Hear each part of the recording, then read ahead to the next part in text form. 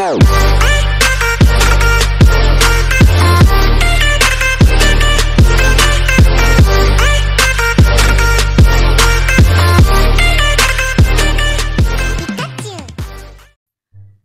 guys, it's Abella here. We are back for some more, I guess, conspiracy theories? I guess that's what you would call them.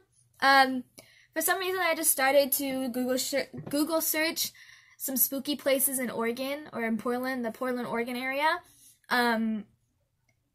Because I thought, like, as much as I'm afraid of literally everything, I would love to take my brothers, and my brothers take me, and we travel to these places in Oregon and film them. Because I've seen Tristan Dawson do shit like this. I've seen Markiplier, their Unis Honest channel, do shit like this. I just find it so cool that there's places, like, just spooky places all over, not just, like, in LA or, you know, all of that. There's some in Oregon, too, because that would just be fun to do. These are going to be very short because it is Oregon Ghost Stories, 31 famous haunted places. So I don't know much about them, so I'm not going to go into explicit detail because there's not much detail to explain. It just explains, like, where it is, the location, and what happened, I think. I'll also put pictures. So, yeah, I'm going to do a lot of editing for this one, so let's just get right into it. Did it suddenly get colder in here? What about the tapping at the window? Or do you hear footsteps off in the distance? These unexplained noises and shifts in the room temperature are sometimes cited as evidence of spirits roaming the halls and auditoriums of Oregon's haunted places. Sometimes they're even accompanied by the sight of children, young men, or old women with spiritual ties to places such as Waldo Hall at Oregon State University and a handful of McMiniman's locations. Many of these stories have been debunked. After all, plenty of following sites featured incredibly old buildings that are bound to creak and cloak when it's otherwise silence. But 'tis the season, right? Also, I'm going to try and read as slow as I can. I have a whole bunch of these open anyway, so yeah. Number 1, Battery Russell Fort Stevens. The place is in Warrington. The story. This Fort Stevens landmark was built during the Civil War, but it also saw action during World War II when the Japanese fired on it from the Pacific Ocean. Several reports say the ghost of a fallen soldier patrols the ground, although it's not clear to which conflict of the spirit stems from. Some even reported seeing a man in the 40s era army uniform walking the promenade in a nearby seaside.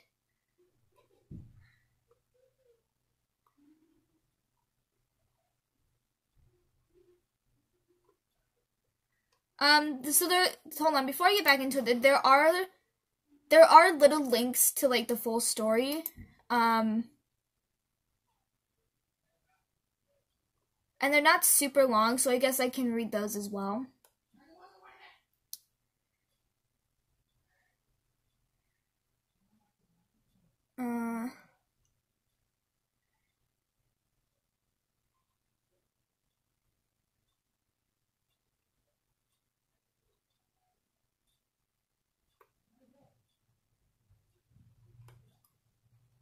This place looks creepy. Okay, yeah, we're just gonna read these as well, because why not? Although it might be a very long video. I'm not too sure. Hold on. Let me check another one to see how long it is. Oh yeah, most of these are going to be too long, so we're just going to go with the original article, and then if you want more full stories of it, I'll do it. So, yeah. Okay. The Benson Hotel. The place is in Portland, and the story. The Benson is reportedly home to multiple ghosts, the prominent of which the building's namesake. USA Today reports that Benson's ghost is sometimes seen in the meeting rooms, but is mostly known by a penchant of knocking over visitors' drinks. This guy was a pro-prohibition as they came. A 3-year-old boy and woman wearing a turquoise dress also reportedly haunt the building. These places are fucking creepy. Number 3, Bush House Museum. The place, Salem, and the story. Eugenia Bush, whose father, Azael, built the mansion in the late 19th century, reportedly haunts the Salem locale by tinkering with the air conditioner and heating systems. If the room feels nice and warm and only to go cold and induce chills, some say that the daughter of the man who once owned the Oregon statesman still walks the halls.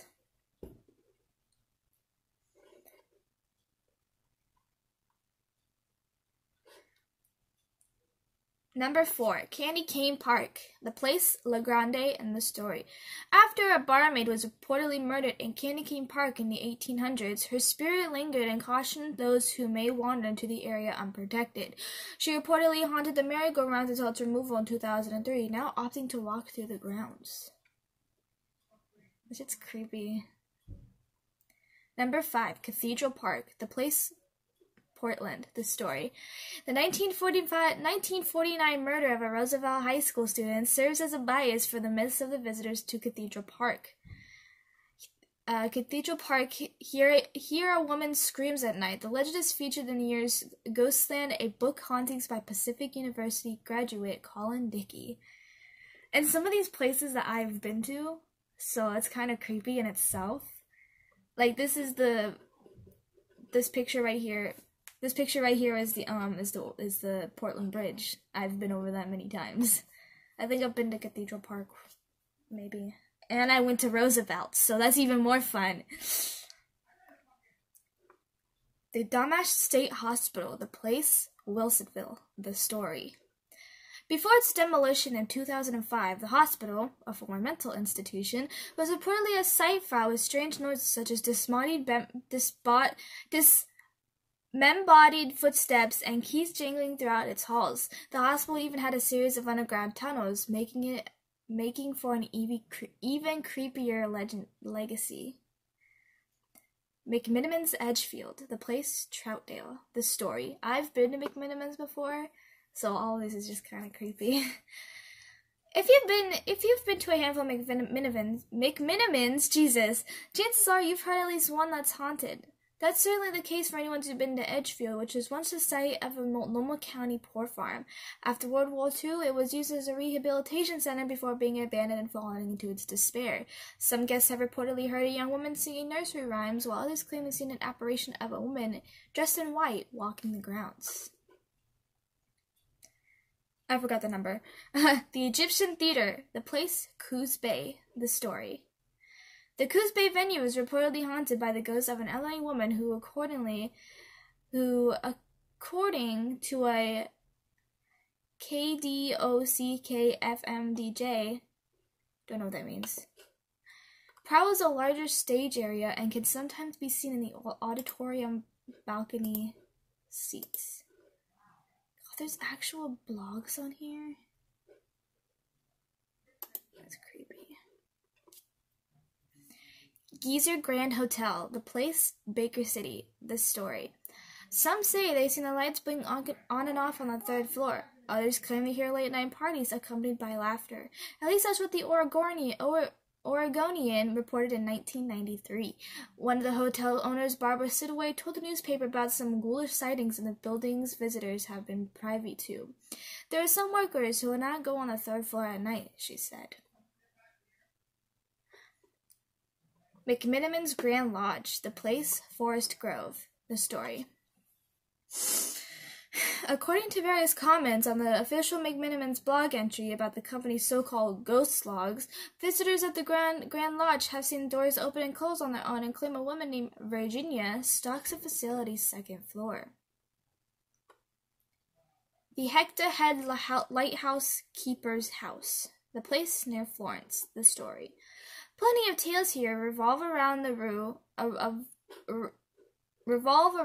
of Rue, the ghost of a woman that's been seen on the property since the 1950s. Originally known as the Grey Lady, Rue is responsible for a phantom footsteps and mysterious opening of the doors and windows reported by guests at the bed and breakfast. Rue is also named after a game of Ouija, pointed out the letters R-U-E in search of the ghost's identity. These are creepy. Highway 101, near Cannon Beach. The place is near Cannon Beach. The story. The story of the Banished Man of Cannon Beach can be found in the book Ghost Critters and Sacred Places of Washington and Oregon. According to the tomb, the Banished Man is an apparition wrapped in bloody bandages that loves jumping into passing vehicles on their way to town.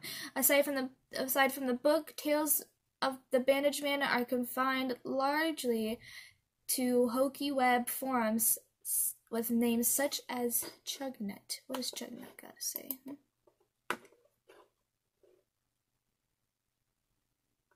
Wow, there's a whole story on that. Back in 1960. I know two of his brothers. Never heard of a Pitts by the Abandonment. If you believe that sort of thing. That's cool. These are cool. Hot Lake Hotel in Hot Springs. The place La Grande. The story.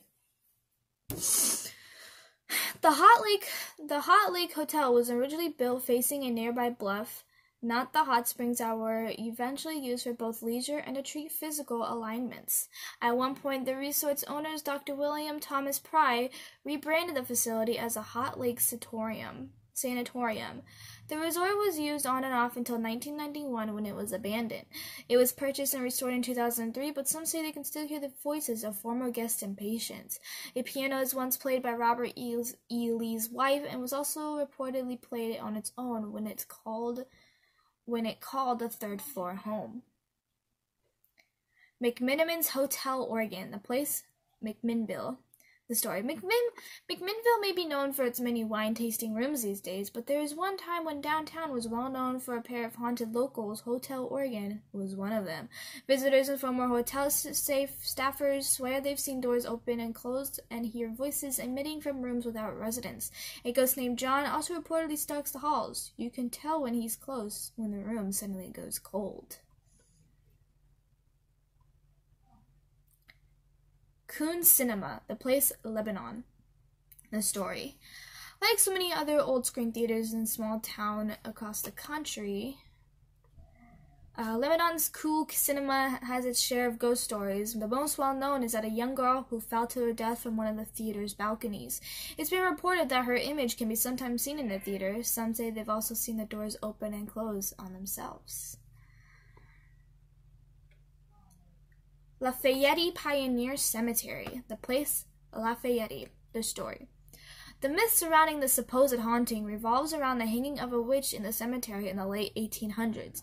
The witch part of the equation has been since debunked, but the clarification is just as gruesome. A convicted axe murderer, Richard Mabel, has been hanged near the jail in 1887. His mother, Anna, was known as a gypsy, but much to the town. This was somehow interpreted as her being a witch, and in many retellings she portrayed as the one who was hung. She died in the southern Oregon town of Jacksonville in 1910. Liberty Theater. The place, Astoria. The story. A ghost named Handsome Paul reportedly walks the halls of the theater, according to the Clatsop County Historical Society. He doesn't do much to bother visitors, although sometimes Paul is known to open and close doors at random, clad in his white tuxedo and Panama hat. Lithena Park. The place, Ashland. The story. Although the ghost of Lithena Park hasn't been seen in nearly 20 years, it's reportedly the spirit of a hunchback man who was once an employee in the railroad.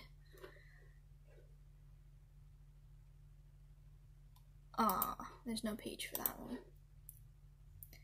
Malheur Butte, the place in Malheur Country. The story. The Butte was reportedly a gathering place for witches, and eventually gave way to myths and ghostly sightings within the extinct volcano's vicinity. According to some, the area is also home to dog-sized imps, but that's probably just a bunch of malarkey, right? Here we go, here's another one. Multnomah Falls. Where? East of Portland. The story. This is one of the most photographed places in Oregon, but oft-visited waterfall was reportedly the site of a Native American woman's sacrifice. According to Portland Monthly, she jumped to her death in order to spare her tribe from coming illness. Some say they can see her apparition in the water, while others claim she returns every winter to visit her grave. I actually would like to know more of that one. For our most haunted destinations in Portland.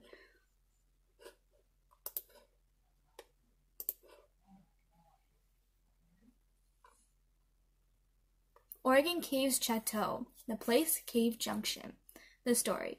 The story behind the haunting of room 310 of the Chateaus differs At the chateau differs from the others is that the ghost doesn't disturb anyone staying in her oldest stakes. Instead, Elizabeth, who leaped from her death from a window after she found her newlywed husband cheating on her with a maid, leaves the room whenever somebody checks in to bother the other guests. She can be heard walking the halls, opening and closing doors at randoms, and at times she is said to be making a ruckus in the kitchen. The Oregon Vortex, the place Gold Hill, the story. Although it's reportedly not haunted, the Oregon Vortex is one of the most creepiest places in the state. A team of sci-fi show faked paranormal files sourced the site for any hint of hauntings and came up short. But the crew's horses wouldn't go near the vortex, turning the other direction when the team tried to get the animals near the site. The fact or faked team also failed to find an explanation for the visual tricks the slanted cabin played on for the visitors. Pittock Mansion, the place, Portland, the story. The iconic mansion has been made famous the nation over it when starred at the ending location for the 6th season of Amazing Race. But Portlanders know it as the forever home of Henry and Georgina Pittock. Specters of the building's 2 original owners who built the house from top to bottom reportedly roam the grounds till this day. The Roseland Theater, the place, Oregon, the story. One of the theater's former promoters went missing in the late 1800s. His body is believed to be dumped in the Willamette River, tied down by microphone stands. The ghost of Tim Morayu still reportedly haunts the venue, angry at the theater's former owner, who allegedly ran a counterfeit scam. An altercation between Mario and Larry Hurwitz led to a 21-year-old publicist's ultimately demise. This was before the venue we know as Roseland was called Starry Nights, and much before the current management team bought the place. Hurwitz served a 12-year sentence for the murder. Shanghai Tunnels, the place, Portland. If you had a K-12 education in or around Portland, you've heard of the Shanghai Tunnels, where sailors, loggers, and other blue-collar workers were taken under the old town to sold off to sea captains and a search crew of a crew. Ghost Adventures on the Travel Channel once featured the tunnels in an episode. They've also used an episode of Grimm and Leverage. Local historian Michael P. Jones often leads tourists underneath the old town. And even though plenty of historians say visitors were definitely abducted and shipped from Portland, the tunnels likely weren't used for that purpose. Silence Bay, the place near Lincoln City. The story. Yes, we know we've covered a fair number of beach towns in this list, but haven't seen anything about the ghost ship. Well, this is where Silence Bay comes in. As the story goes, one of the many ships found wrecked in the bay still sails just offshore, appearing night to visitors who walk the beach. South Eugene High School, the place, Eugene. The story. South Eugene High School apparently has a square for a ghost. The specter of a former student haunts the auditorium, shutting the lights on and off he sees fit. The boy Robert Turnbull Granke reportedly died when he was changing bulbs for the stage production in 1958. Since then, he's haunted the auditorium, getting particularly ornery when he hears heavy metal music, as one of the school's teachers told the Oregon Daily Emerald in 1997.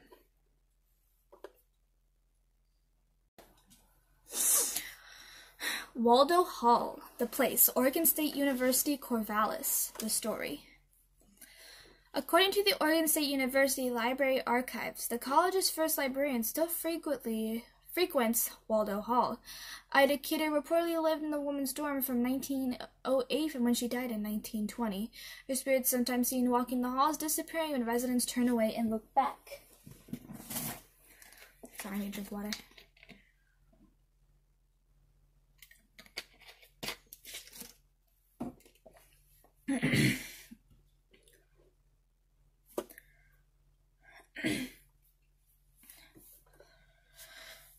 McMiniman's White Eagle Saloon, place, Portland, the story. A member of the housekeeping crew once claimed that something grabbed her ankle as she cleaned and would not let go until it jumped away.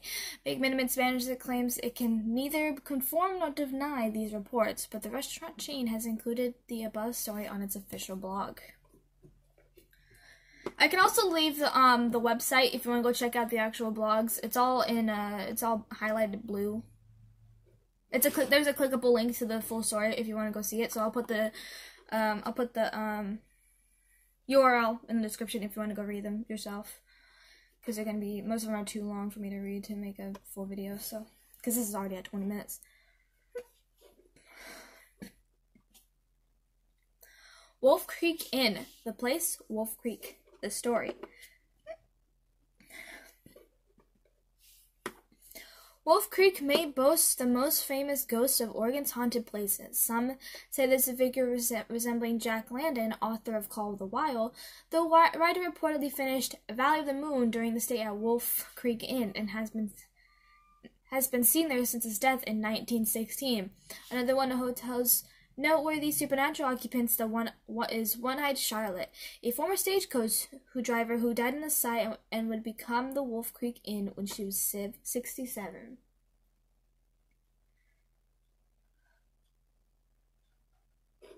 I love that there are locations to all of these. That is absolutely insane. But that is all 31 haunted places in Oregon. I would actually like to go check these out and get a tour of them because that would be amazing. Maybe sometime in the future. But yeah, I hope you all enjoyed. If you're new to my channel, be sure to subscribe button, give a thumbs up. Also, bell saying videos which is daily. Once again, I'll leave the link down below for this article if you want to go read some of the full stories. And yeah, love you guys, and I'll see you later. Bye bye.